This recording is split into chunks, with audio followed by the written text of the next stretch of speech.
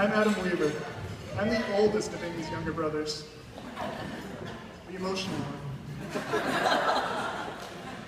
And I'm Eric Weaver, the younger brother. We'd like to start by thanking Rebecca and David Weaver, the parents of the bride, and Kim and David Harte, the parents of the groom, for helping put this day together. Amen.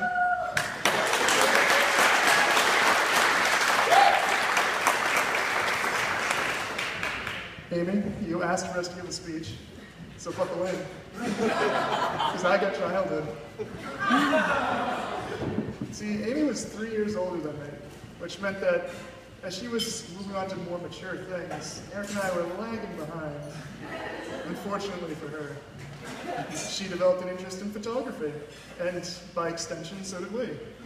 But while Amy's interest was in taking pictures of things, ours was replacing her framed school photo with notorious pictures from her youth, like a casual day in the kiddie pool or an extremely tasteful Hawaiian t-shirt. Typically right before company came over. But don't worry, we eventually grew out of the embarrass our sister phase. Mostly. And it was around the time that Amy started to chauffeur me around for practice or for work. She was always ready to drop me off, wait, or spin into a snowbank. Is that still off limits? It was a variety of options that really spiced up those trips.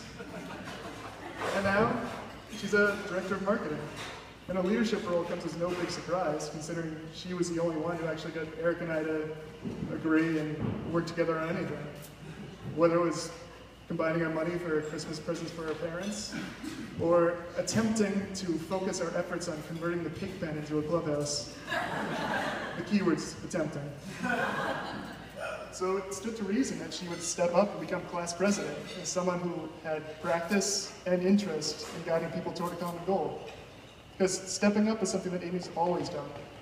Whether it was putting together a slideshow for Eric's wedding, or delivering the eulogy at our grandmother's funeral on behalf of us and our cousins. After growing up under the same roof as us, she would have to be strong, driven, and thick-skinned. And we know that Jake appreciates this just as much as we have throughout the years. Being the youngest, it may have taken me the longest to begin acting like a human being. But once I finally began to mature, Amy and I grew closer. Starting in my early teens, Amy would occasionally invite me to hang out with her and her friends. And for the first time, I got to know her as more than just my big sister. I began to understand her strong sense of independence, which often led her down the road less traveled. After high school, she bounced around from Ithaca, New York, to Redding, California, Las Vegas, Plymouth, New Hampshire, Dover, New Hampshire, brief days back home, and finally to Philadelphia. 8 years after she first left home, she may not have earned a medical degree, but she did have a perfect GPA and many adventures under her belt. When Amy moved to Philadelphia, I had just started my second year of college. Whether it was for the opportunity or because she missed her little brother so much, she was now a mere 90-minute drive away. Being so close, I frequently visited Amy, and we had the opportunity to hang out on an adult level during a transitory period in both of our lives. I have many fond memories of visiting Amy at Arcadia Street dump. And this really helped us to understand and appreciate each other on an adult level as siblings, friends, and adults. Times like these, and many more, were the main reason why Rebecca and I moved to Philadelphia, where I met Jake almost immediately. At that time, Amy and Jake were merely friends, but I immediately noticed there was something different about Jake. Maybe it was the notebook that he always kept in his breast pocket, or perhaps his odd obsession with eating every meal with chopsticks.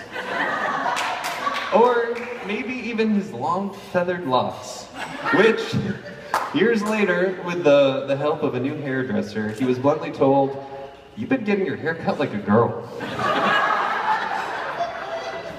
Despite all of this, Jake and I bonded over sports, the television show Lost, and hoppy beers. I respected Jake's willingness to be himself in every situation, and would later see how this unusual confidence had a positive effect on my big sister. It wasn't until my birthday, a few months later, that Amy and Jake began dating.